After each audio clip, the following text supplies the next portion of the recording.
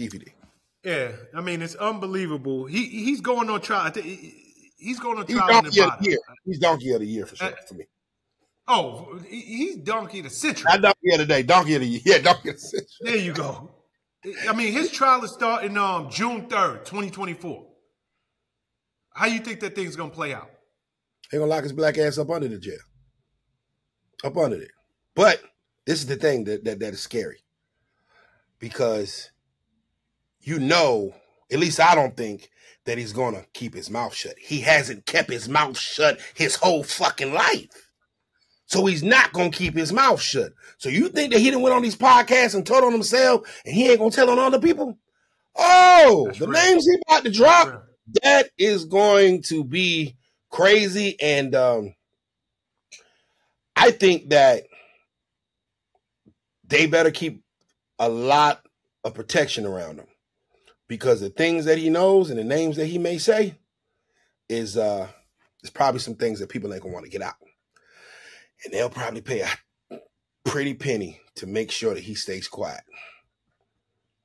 So, Keefe. I couldn't agree with you more. Keefe dug a big hole for himself. He dug a big hole for himself. And like I said, how can we, if this man didn't keep quiet about himself and his own personal things, then why the hell do you think he's going to keep quiet about somebody else to not save his ass?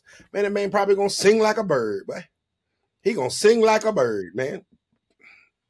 He gonna have 60-year-old men going to jail and people, feds showing up to these folk houses and pulling them out of mansions, and it's just gonna be an unfortunate situation where we have to see more black brothers going to jail. And we thinking this, we might have did some dirt in high school. We think we behind this. Here come this nigga gonna tell our dirt from high school. Like, nigga, what is man?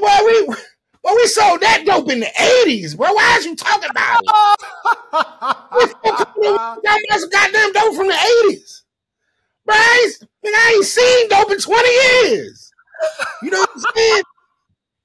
Here this guy go, they pulling me. They gonna pull his homeboy out of his goddamn, house with his, his two dogs and his picket fence because Keefe D wanted to go on podcast tour telling on himself.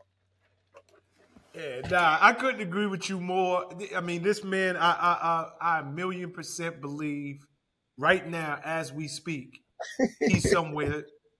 Seriously, like he's somewhere in a meeting with his attorney and with the feds, going over everything he can think of. They better keep an army around him, bro. They better keep an army around him because there's gonna be a lot of people that want him to shut up. No question. Keefe don't like to shut up. So they better keep. Keefe don't like to shut up. And you touched on this, but this is a 60-year-old man. 60. It's hard to teach an old man. He don't have no 15, 25 years in him. This man ain't looking to go to jail for no time. So if he can tell everything he know on everybody he know, he gonna do that so he can go home. Yeah, exactly. Like I say, if a man gonna tell on himself, why wouldn't he tell on you? Why wouldn't he tell on me? Shoot, man, I didn't save my own ass. Why would I save his? Damn. Nah, man, Keefe D gonna try to goddamn tell it and then write a book about it. Yeah, how I got half the industry locked up. And then he's gonna be back on the podcast. You know what I'm saying? He gonna be back on the podcast trying to get 2,500 to tell everybody how he got these niggas locked up.